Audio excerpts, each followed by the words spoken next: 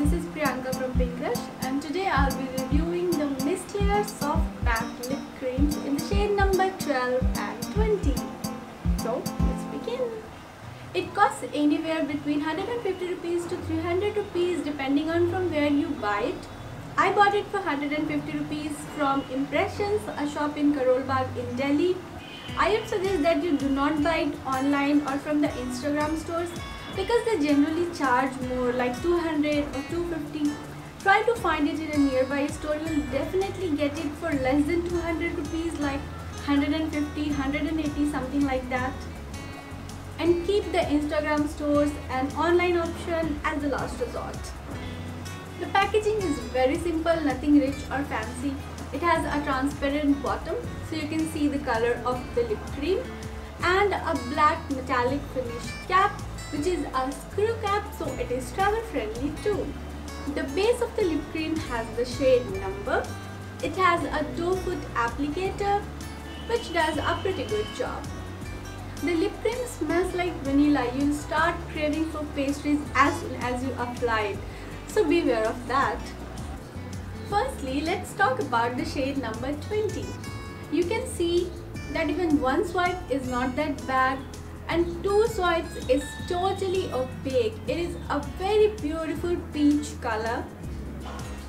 It glides on very smoothly on the lips and gives a very pretty peach color. The texture is soft, creamy as it claims. If you have pigmented lips, one swipe will not do. So be generous and apply 2 coats to get a beautiful finish. It dries up quickly to give a soft matte finished look. Surprisingly, it is very moisturizing and lightweight too. Now let's see how shade number 12 does. This one also looks pretty in both single and double swipes. It's a beautiful magenta color. I actually like this shade a lot. Just like shade number 20, it glides on smoothly on the lips and gives a beautiful magenta colored lips that will brighten up your face and your mood in an instant. Though they are matte lipsticks, they do transfer while eating or drinking, and also they are not kiss proof at all. They do stay put for good 4 to 5 hours, but they tend to settle into the fine lines, so it's better to exfoliate and moisturize your lips beforehand. Although the lip cream is pretty moisturizing, and this is coming from someone who has very dry lips. I tried this lip cream even without a lip balm underneath, and still it felt very moisturizing and very lightweight and pretty comfortable. The lip creams are very easy to remove. You can simply remove it with a cotton pad. If you use a makeup remover, they'll be totally gone from your lips. They did not stain my lips even at the end of the day.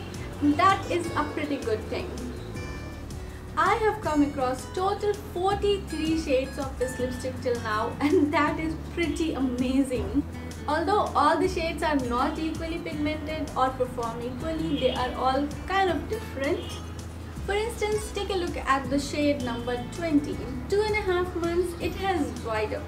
Like, not exactly dried up, but thickened a bit. If we take a look at the swatches from September, you can see how easily it glides on and gives like opaque color in a single swipe. Now take a look at the swatch from December, and even one swipe is obviously sheer and patchy. Even 2 swipes does not give the full coverage, the full opaque color that it used to give in September. This did not happen with shade number 12, although that one also has thickened up a bit, but not like the shade number 20. I don't know whether to blame the lip cream or the Delhi's winter, क्योंकि भाई दिल्ली की सर्दी में तो इंसान सूख जाता है, फिर ये तो लिपस्टिक है. Final verdict. Would I recommend you guys to buy this product? Well, to sum it up, it is cheap, good quantity, good quality, matte, moisturizing, and guess what? It is also cruelty free and hypoallergenic, so it gets big thumbs up from my side. You must buy this one. But try to buy it from a local store. So that was all for the video, guys. I hope you liked this video, and if you did, please give it a thumbs up and subscribe to my channel. Till next time, take care. Bye bye.